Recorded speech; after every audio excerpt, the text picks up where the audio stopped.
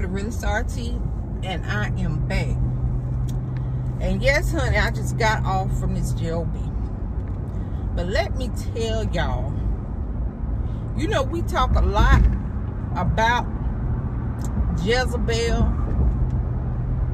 but y'all, we about to get on these Ahab spirits too, because that's one of the #1 ways that Jezebel is able to reign.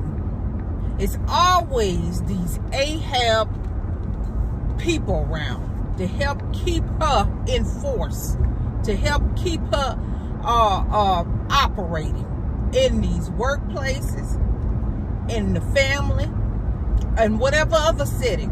Just know wherever Jezebel is gonna always be Ahabs there. Some form of Ahab. I'm trying to tell you, y'all. I'm trying to tell you.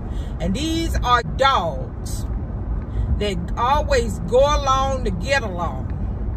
Jezebel don't like you, well, they don't like you either. These are your followers.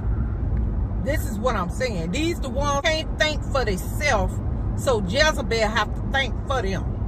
They take direct orders from Jezebel. Just know that. Just know that.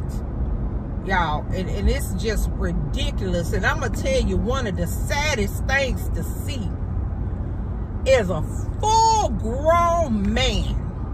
A full-grown man with that spirit, that Ahab spirit.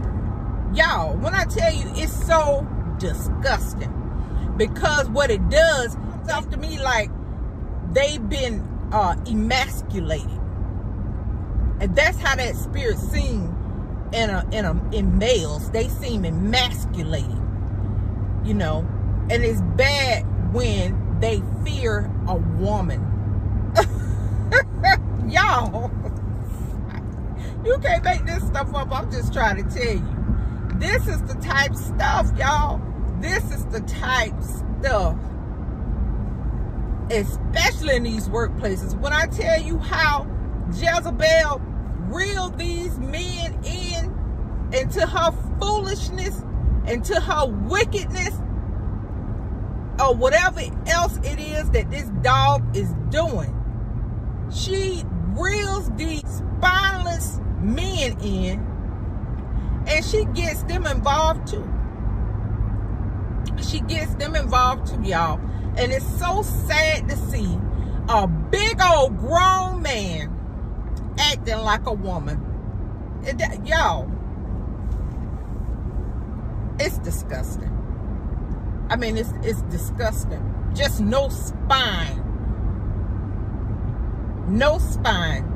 Just a big coward doing whatever Jezebel tell him to do.